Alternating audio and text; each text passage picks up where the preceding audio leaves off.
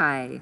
As you remember, we've been studying North and Central America this year, and to help us with that study, I thought I would tell you a story that takes place in an area called the Northwest along the ocean and the other inlets, the Pacific Northwest. And always there have been Native Americans living here. There still are. They're all over the United States and they're all over Central America. And these Native Americans in this area we call the Pacific Northwest Coast Native Americans. And the story takes place in what we now call British Columbia. British Columbia is right north of here. And as you can see, there's a totem pole over my shoulder. And this could have been carved in British Columbia. It was actually carved in Alaska. And it happens to belong to my family. And this area has so many incredible things about it. So there's ocean, there's plenty of salmon, and the Northwest Coast Native Americans relied heavily on the salmon. That's one of the main ways that they ate. And this is going to be an important part of this story.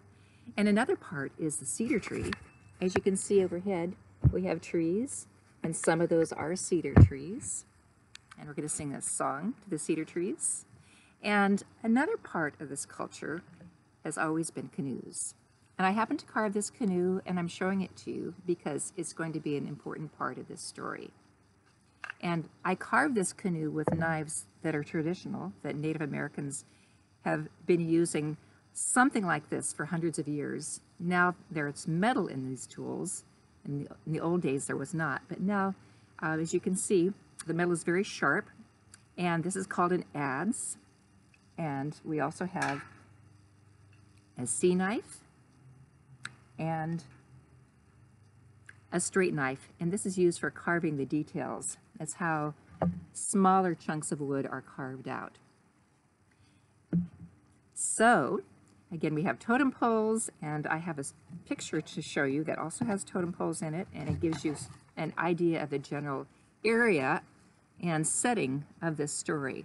So here we have a canoe, of course, and we have these homes back here we call longhouses. And the reason they're called that is because longhouses have traditionally, or for hundreds of years, been very long enough to hold moms, dads, grandmas, grandpas, aunts, uncles, nieces, nephews, cousins, brothers and sisters, the whole family clan.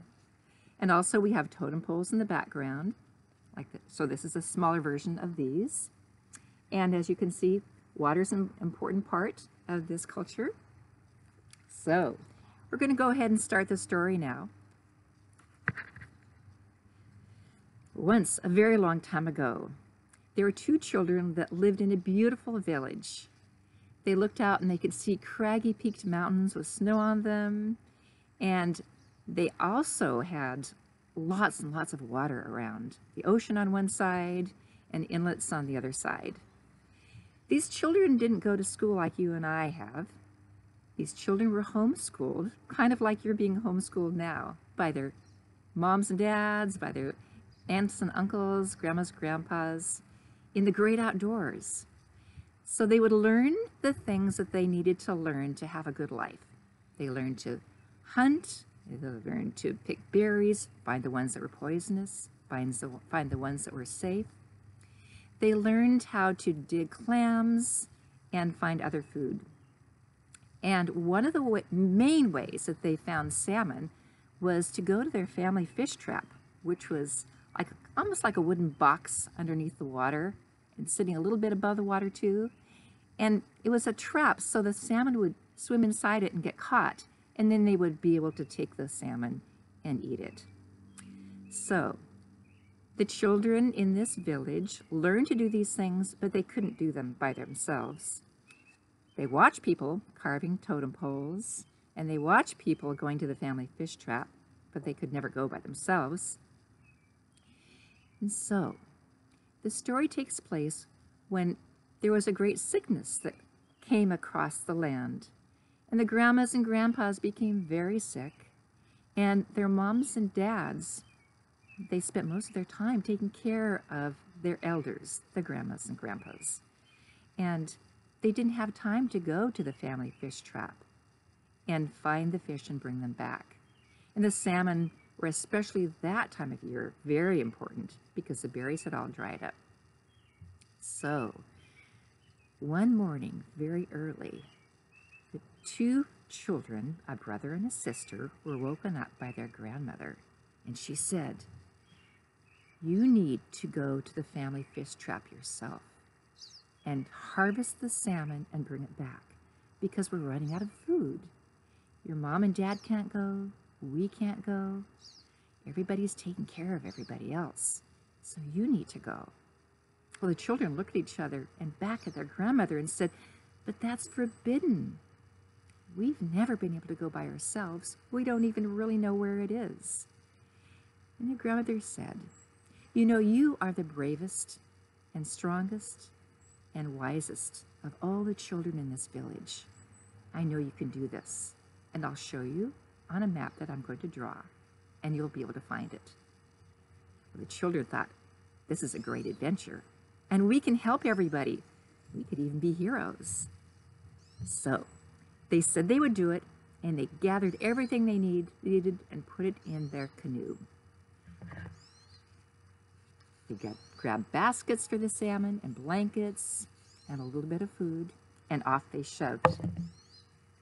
And as they moved out into the water, they were feeling brave and afraid at the same time. So they sang this song to help them feel stronger and even more brave. And they knew that the earth takes care of them, so they sang this song to the earth. The earth is our mother, and she takes care of us. The earth is our mother, and we take care of her. The salmon are our sisters, and our brothers, they all are our relations, and we take care of them. Her sacred ground we walk upon, with every step we take. Her sacred ground we walk upon, with every step we take. And as they sang, they noticed that the wind was whipping up, and the storm was building, and their canoe started to have water pouring over. The waves were getting higher, and so they knew they needed to find shore quickly. They looked around, and yes, there was shore right there. So they paddled fast and hard until they could shove their way up onto the shore. And as they did, they realized they needed to take care of themselves really quickly by building a fire and getting their blankets out because it was starting to rain. And they ate a little bit of food and settled down into their cozy, warm blankets. And they looked up, and what do you suppose they saw? They saw cedar trees, and they were sheltering them from the wind and the rain. And so they sang this song to the cedar trees. Oh, cedar tree, clap your hands and sing to me. Way, way, way. Oh, cedar tree, clap your hands and dance with me. Way, way, way. And as they sang, they started to get really tired. So their eyelids drooped, and their song became more slow, and they fell, yes, into a deep slumber. Well, the next morning, they woke up to a beautiful, bright blue, sunny sky, and they were so relieved. There wouldn't be any storms on the water that day. And so they looked around and thought, how are we going to find our way from here?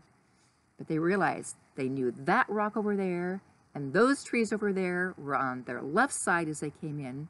So they went back out again into the water and started to paddle in the right direction.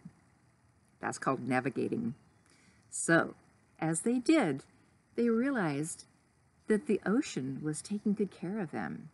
So they sang this song.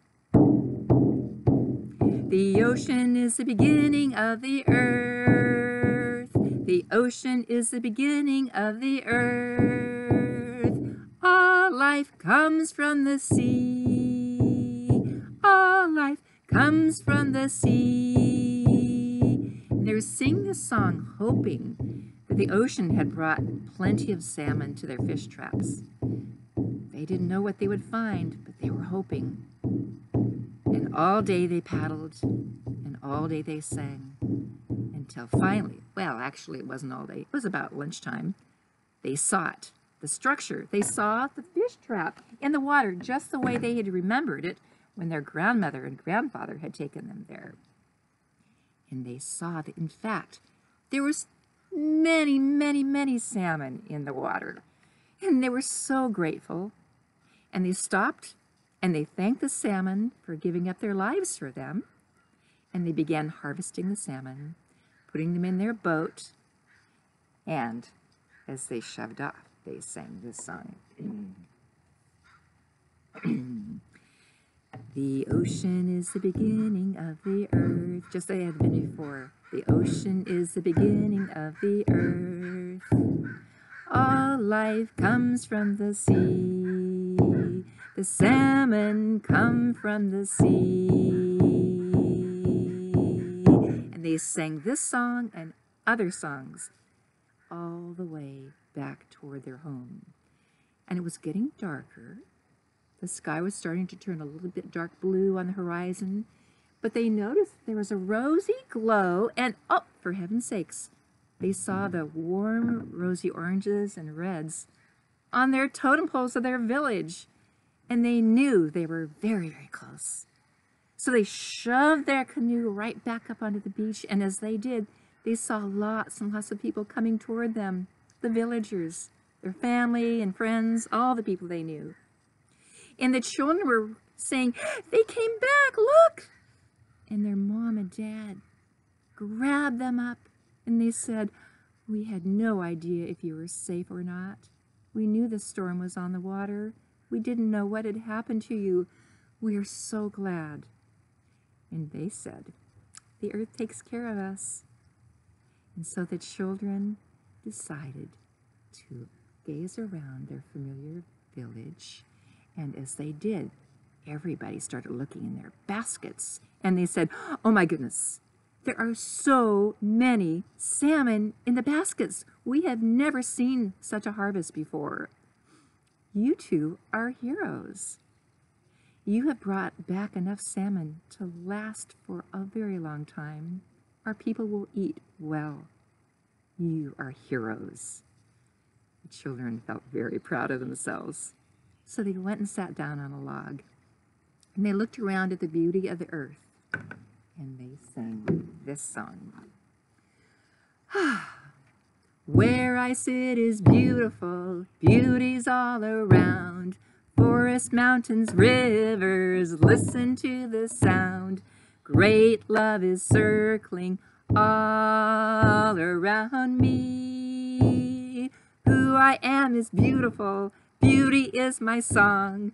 Body, mind, and loving heart, I'm happy and I'm strong. Great love is circling all inside of me. Great love is circling all inside of me. Ho! This is the end of the story. But before we close, I want you to stop and think about something. These two children were heroes, of course, but you two, you are also heroes.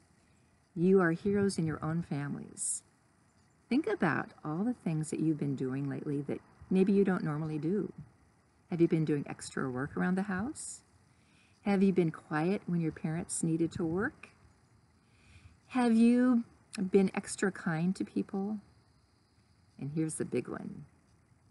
You've been staying away from your friends.